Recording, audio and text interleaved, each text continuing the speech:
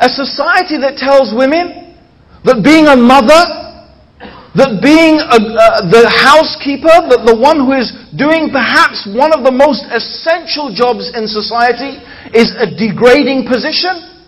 They talk about it. She's chained to the kitchen sink, like she's some slave, like it's some menial task. And rather the woman who is honored is what? The actress, the model, the super businesswoman. And the more clothes she takes off, the more honored she is. This is the woman they honor in this society.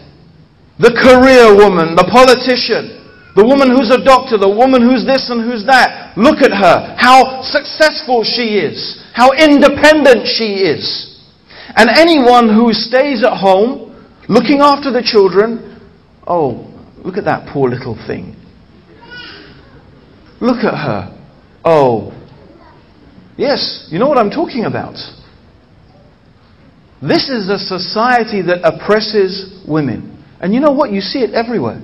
You see miserable women. Women who've reached 35 years old. And they're desperate to have kids. Suddenly it hits them. Suddenly their nature overtakes them. And now what do we find? In order to overcome this, science comes in.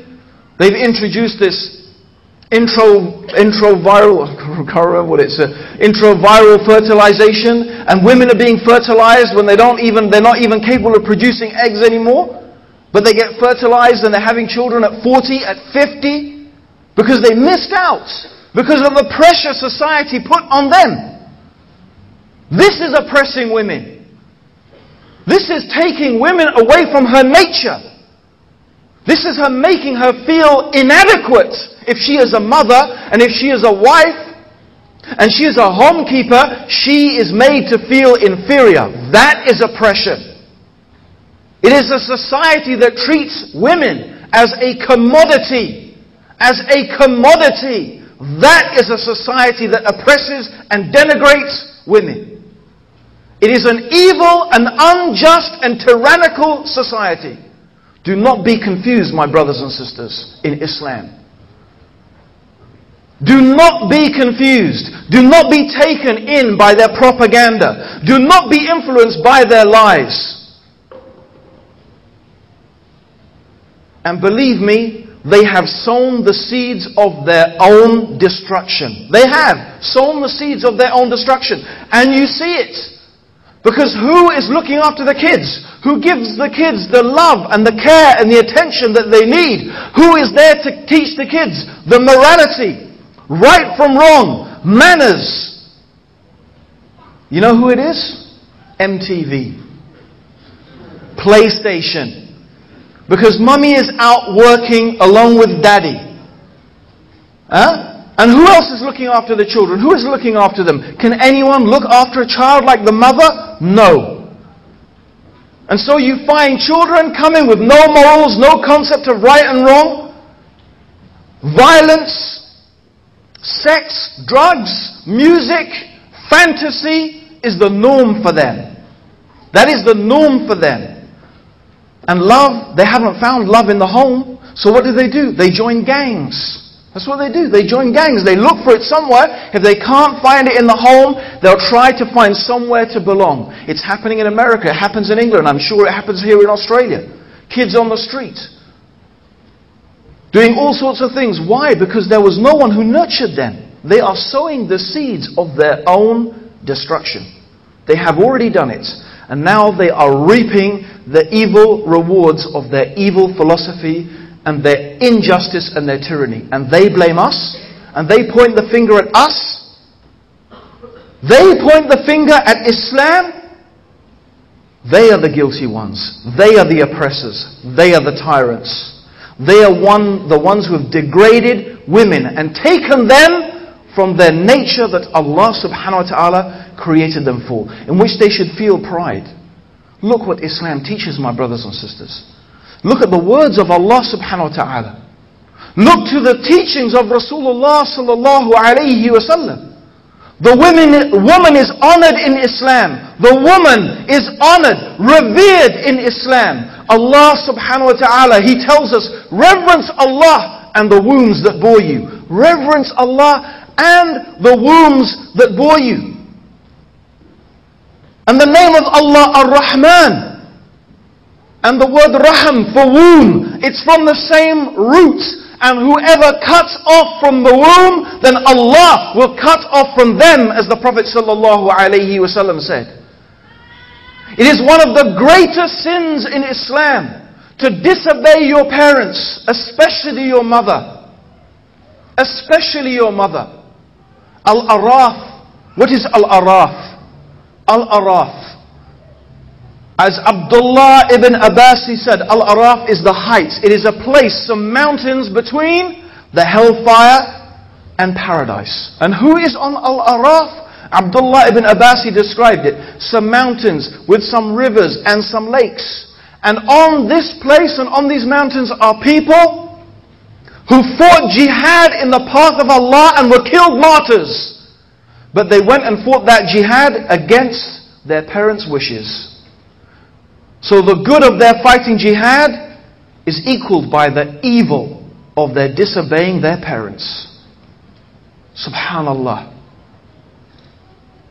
When a man came to the Prophet sallallahu alaihi wasallam, when a man came to Rasulullah sallallahu alaihi wasallam, he said, "O Messenger of Allah, who has the most right to my kindness?" And the Prophet sallallahu alaihi wasallam said, "Your mother." And after that, Messenger of Allah, your mother. And after that, Messenger of Allah, your mother. And after that, Messenger of Allah, then your father. Your mother, your mother, your mother. Paradise lies at the feet of your mother. May your face be rubbed in the dust. May you be humiliated, a person whose parents reach old age and they do not enter paradise by failing to serve them. They do not enter paradise because they failed to serve their old parents. May you be humiliated, the person who reaches that time. Allah has accorded such honor to the parents, but particularly to the mother. Particularly to the mother. She is the one who bore you. For 9 months in pain and suffering, she gave birth to you and cared for you. You could never, ever pay your mother back. Ever.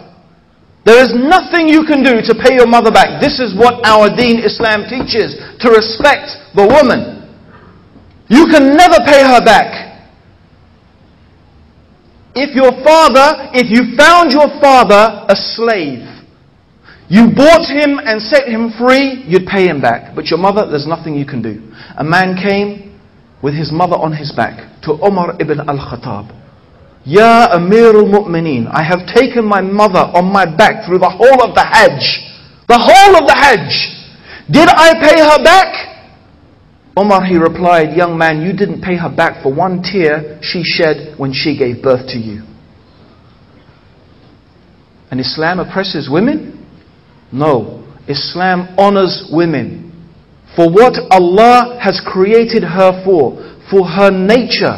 It honors her for what is her nature, and that is giving someone their rights.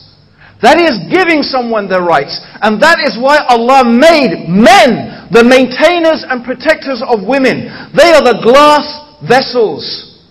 The best of you are the ones who are best to their wives. The best of you are the ones who are best to their wives.